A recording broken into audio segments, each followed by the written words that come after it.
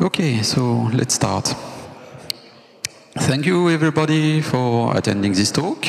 My name is Frederic Crozat. I work at SUSE for almost six years now, and for those who don't know me, a long time ago I took care of pushing systemd in openSUSE. But these days I try to break less things, so I'm taking care of SUSE Linux Enterprise Desktop, and I'm the release manager there, and helping the other SLE release manager. So today I will talk about bridging the gap between openSUSE and SLE. If you look at the schedules, it was bridging the gap between SLE and LEAP, and I just renamed the talk because it's not really LEAP. Ludwig will talk about LEAP later, but yeah. And the example will be around GNOME. So, what's the problem we are currently facing between SLE on one side and openSUSE on the other side? So this talk will be mostly about me speaking with a SLE hat, still being an openSUSE contributor, but with the SLE perspective and how we can improve our community participation in openSUSE.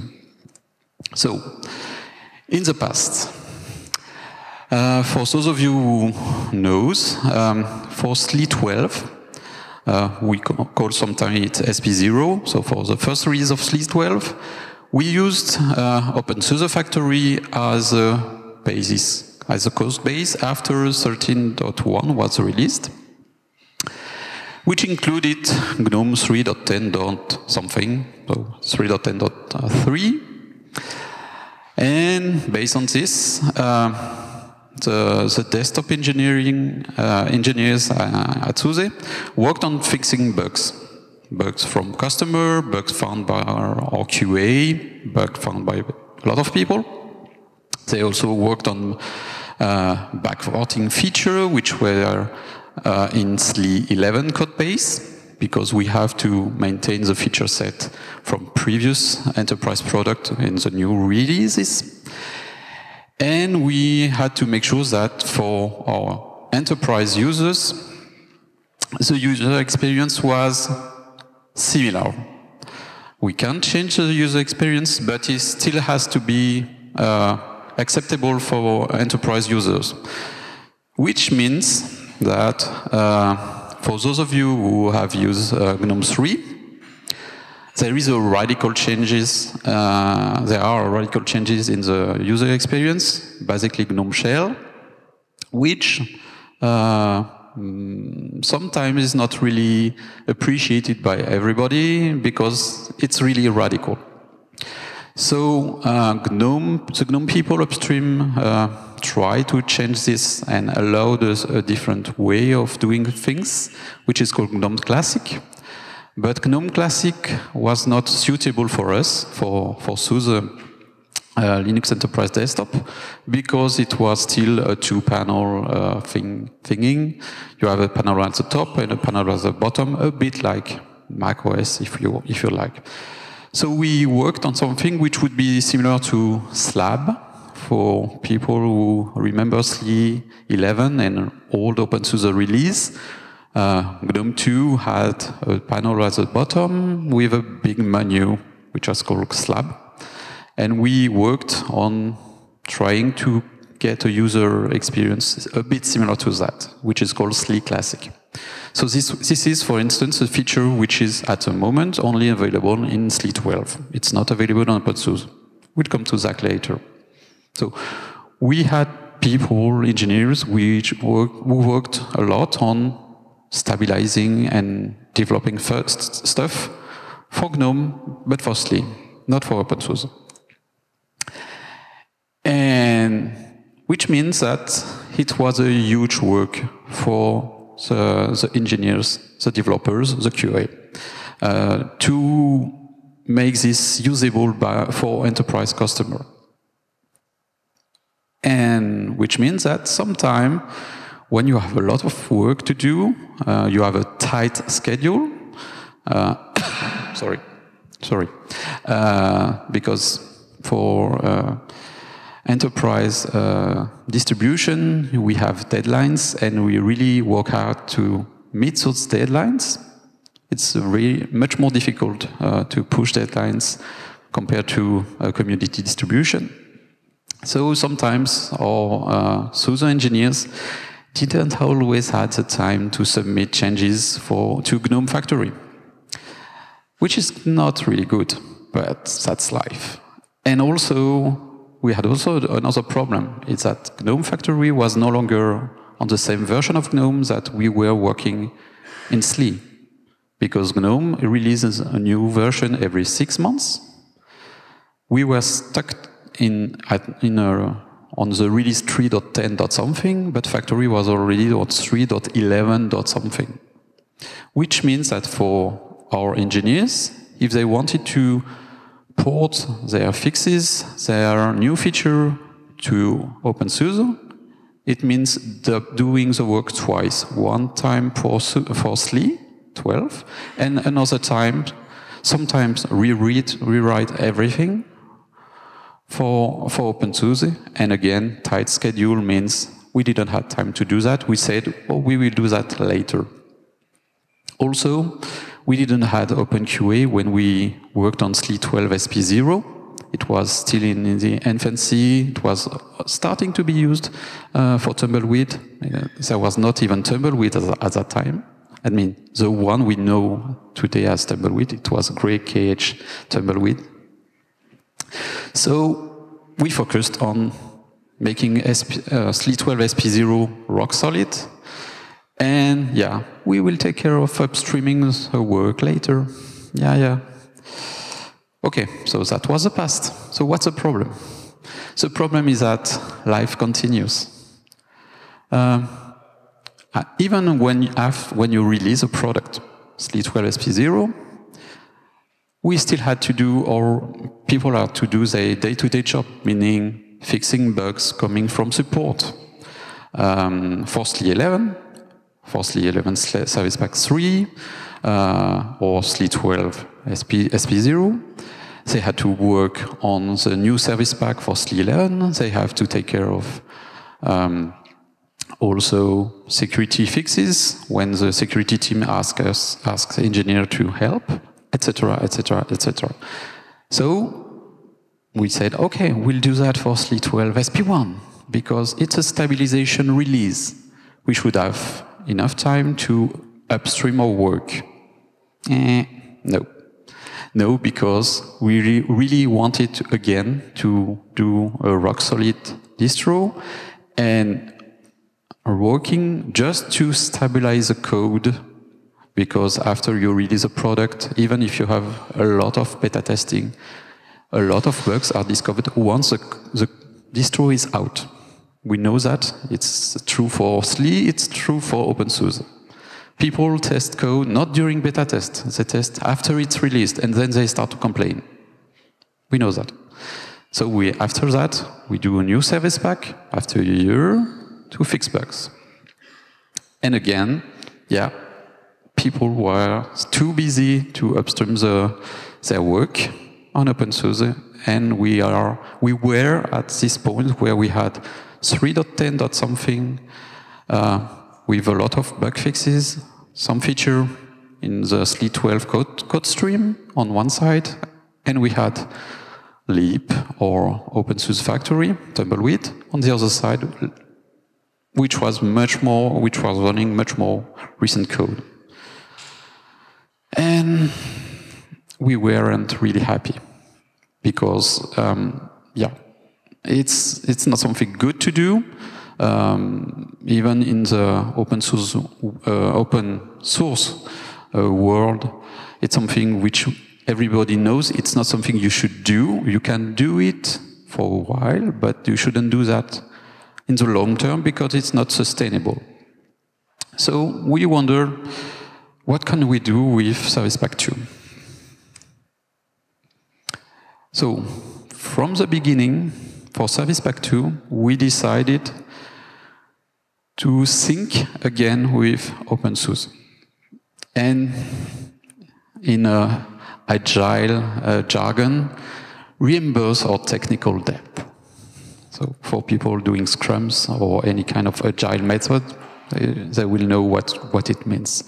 It's those funky buzzwords. And also things have changed on the openSUSE side of the world.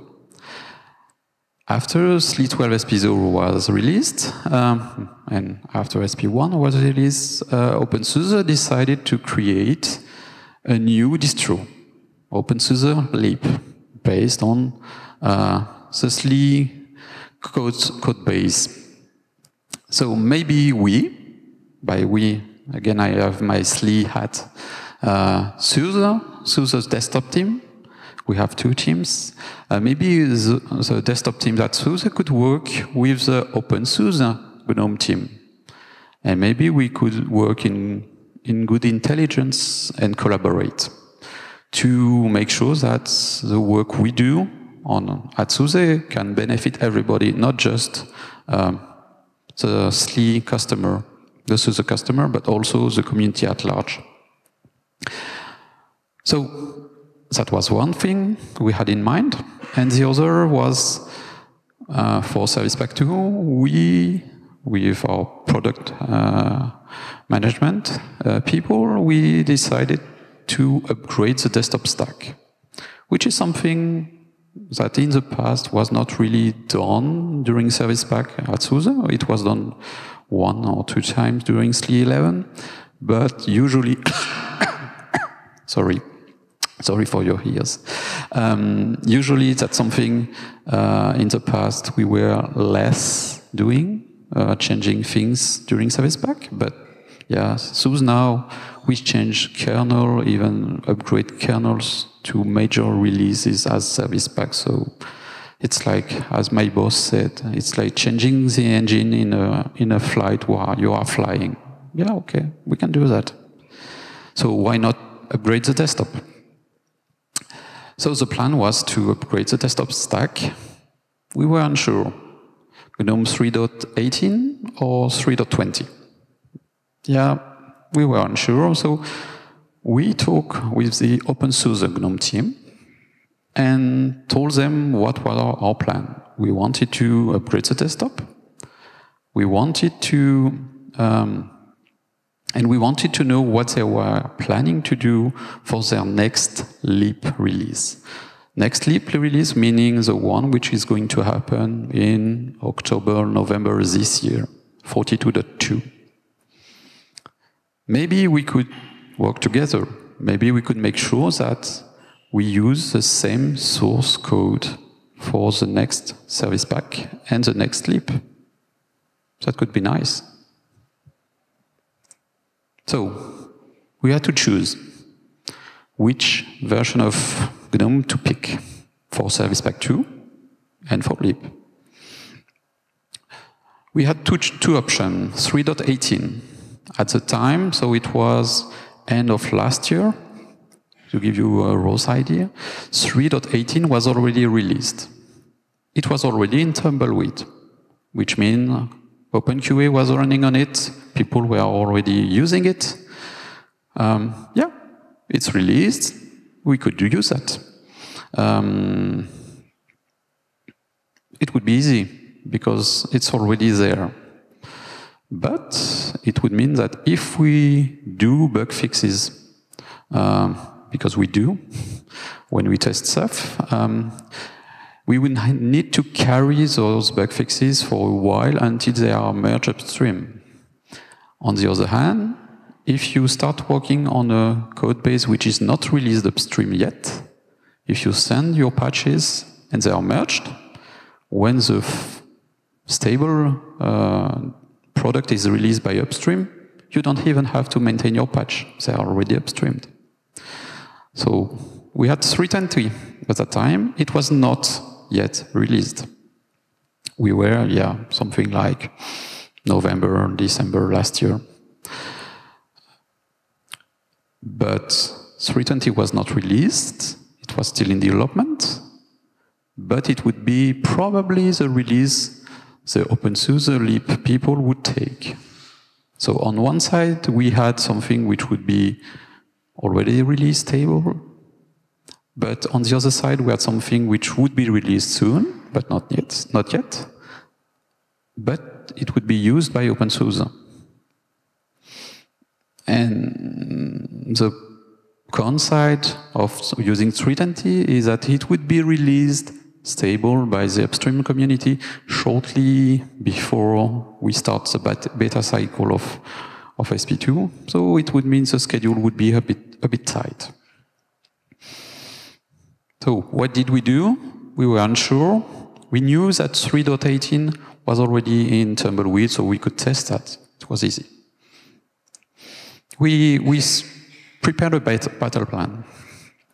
We created a mirror on our build service, building on SLE 12, the next GNOME version. So the openSUSE GNOME team is always packaging the next version of GNOME, which is in development, in a repo which is called GNOME Next.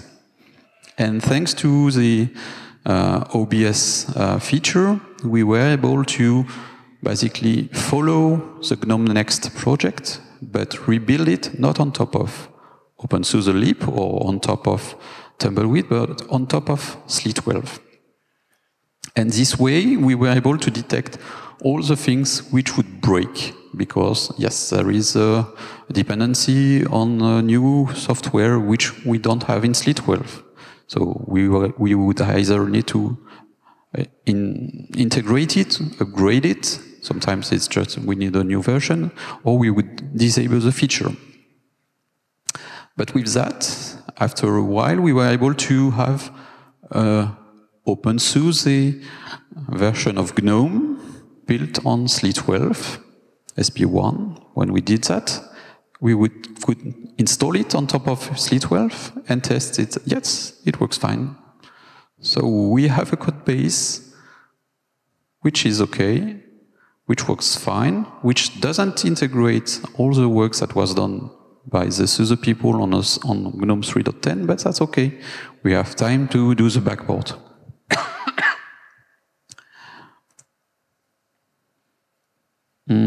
Okay, so we decided, yes, we'll go to 320, GNOME 320.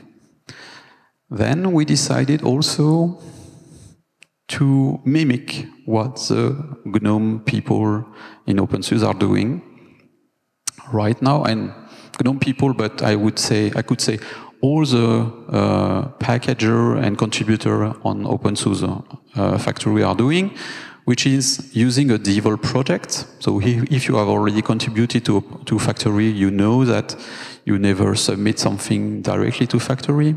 You have to branch from a devel project. You get your changes integrated in the devel project, and from there you send the changes from the devel project to factory.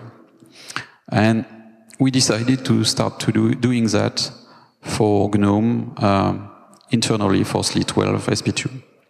So we set up a devel project, and we decided also to have peer review between our desktop developers. When they submit something, somebody else in the team is going to review what they did. And if they are okay with that, then it will be submitted to the SLE 12 code stream, where the release manager and the project manager will review the code before accepting it. And we also had a huge task in front of us. We had to rebase about something like 300 packages. And yeah, that was a challenge. You can say that. Okay, updating 300 packages. Yes, that's easy. Okay, it's simple. Except that you had to check the difference in the code base between what you had in SLE 12, so GNOME 3.10 plus the feature we created plus the bug fix until today, and on the other side, you had GNOME 3.20, 3.19, 3.20 code base, meaning all the changes that went in openSUSE since the day we've branched for SLE 12 until now in openSUSE Tumbleweed. And of course, we also had to push, if possible, the patches, the feature upstream. GNOME, because again, our goal is not to keep the code we write for us, but making sure it's available to everybody, because in the long term, it's easier to maintain.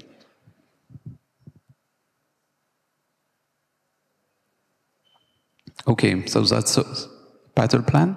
Was it a success? Not entirely.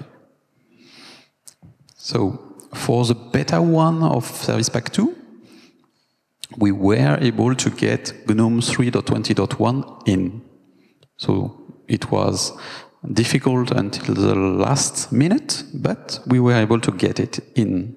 So this part, we can say it was a success. But again, due to time constraint, we weren't able to push back to openSUSE all the changes resulting from the merge of the SLE 12 code base and the Tumbleweed code base by beta 1. So now we are still in the beta test phase of SP2, and we are really discussing heavily between the SUSE developer on one side and the openSUSE GNOME team. And why didn't we succeed? Okay. Have you ever tried to submit a .changes to GNOME factory with trailing spaces in the changelog? They will reject that. They check for typos. They check for a dot at the end of a sentence. They check for capitalization of phrases, of sentence. No, I'm kidding, but that was not the real problem. It's just that the rules, the guidelines for contributing to GNOME Factory takes a lot of time to learn, and yeah, so our people, our SUSE people are learning that, but they are not there yet. We are working on that. The next step, we really want to merge our Service Pack 2 change to factory and do it now, not in 6 months. So, with the help of the openSUSE GNOME team, since now the code base of Service Pack 2 is available in OBS, everybody can look at it. We sync it for each beta release, every milestone. So the openSUSE GNOME team was able to look at the code stream for the Service Pack 2, make some comments. Oh yes, there, you are doing crazy stuff, don't do it. Or do it in a different way. And now we are working together on making sure that we close the gap between openSUSE and SLE, so that when we do changes to a code, sometimes we will make the changes available on openSUSE because it's relevant. If it's a bug fix, obviously everybody wants it. Sometimes it's more a design decision, which is all because we have a use case which are reduced compared to openSUSE. So we focus on one thing, we change a behavior, and sometimes changing this behavior is okay in an enterprise world, but not in an openSUSE world. So in that case, maybe we will ship the patch, but we won't apply it when building for openSUSE. And our ultimate goal is for the next leap and Service Pack 2 to have the same source package. So the SRPM should be the same, but building those might result in different binary packages, because sometimes we will not enable some feature on openSUSE or on leap, on SLE. And the good thing is that the openSUSE GNOME team really want us to succeed for a selfish reason. If they use the same source as SP2, they won't have to take care of the maintenance of GNOME for the next leap, because it will be inherited from Service Pack 2, meaning we, the desktop guys at SUSE, will take care of the maintenance. I'm sure they will help us. But no, he's saying no in the back. I know him. But seriously, this means that we, again, community and SUSE will be able to work together on maintaining a high-quality environment for the desktop. And right now, we just have 54 packages remaining, which includes SLE Classic, but don't worry, it will be there. And we even have a stretch goal, getting more packages available for SLE 12 customer. So this is not strictly speaking about GNOME this time, but we have another project which is called openSUSE Backport, or sometimes you read about Package Hub. Scott Balling will talk about that on Friday. So 2:30 in the afternoon, if the schedule is respected, not sure. And I can tell you that if you are using SLE 12 SP1, since this Monday, we have KDE 5 available for SLE 12 SP1, which is something people have been asking for. So again, this is something where community and SUSE work hand to hand, and yeah, we really want to increase that. Yep. Oops. And with that, questions or maybe reactions, you can throw me tomatoes if you want.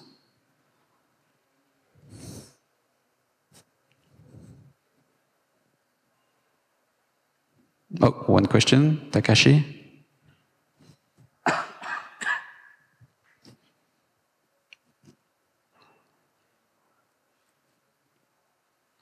Okay, turn on the mic. Might work better. Yes. Oh yeah. My question is, what happens after the release of SP2 and the 42.2? So whether IBS or OBS will be based of the maintenance packages? So we have the strict rules at IBS. So for those people who are not working at SUSE, we have another build service which is internal, which is we call IBS, which is private, where we build SLE 12. And so how we are going to handle maintenance, I would say we will handle it just like we do right now. It will be handled internally, because for packages in LEAP which are the same as in SLE 12, the work is done internally, and then when the maintenance team, the openSUSE maintenance team, and the SUSE maintenance team decided to release the package, then it's available outside. But we are able to fetch changes from OBS. So if a community member do a bug fix for a package, he can make it available for us to pick on OBS, and we'll just pick the changes, push that in IBS, and then it will be pushed through the regular maintenance channel to, on one side, SLE 12 SP2, and on the other side, the next leap. We really want to prevent divergence, code divergence, just like we had. And yeah. Other questions? No, we are a bit late compared to the schedules. I still have 30 seconds. No? Okay. Thank you. And I guess Ludwig is going to talk about Leap now.